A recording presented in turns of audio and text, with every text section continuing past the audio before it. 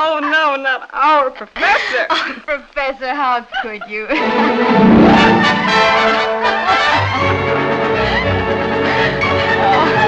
Then now, suddenly, this man's privacy is invaded by reviving his old motion pictures on television and identifying him as Dreamboat. Yes, it's Clifton Webb as the college professor who used to be king of the silent screen, but he wants to forget it. Ginger Rogers as the glamour girl who used to be his movie queen. She doesn't want to forget it. And this is the love technique that made 50 million women swoon. And you'll never forget it as he goes breaking hearts from the French Foreign Legion to D'Artagnan to Zorro to the Flying Ace.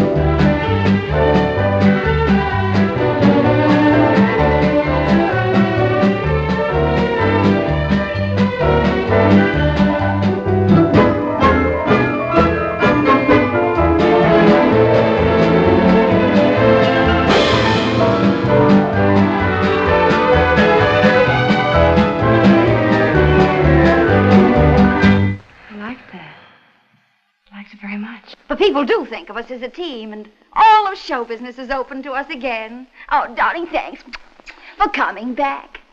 Poor man. You try so hard to live a decent, honorable life, don't you?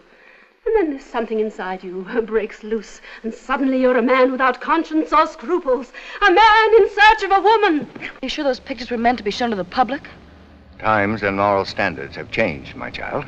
You'll never know just how much I miss you. I have thought of you often and bitterly.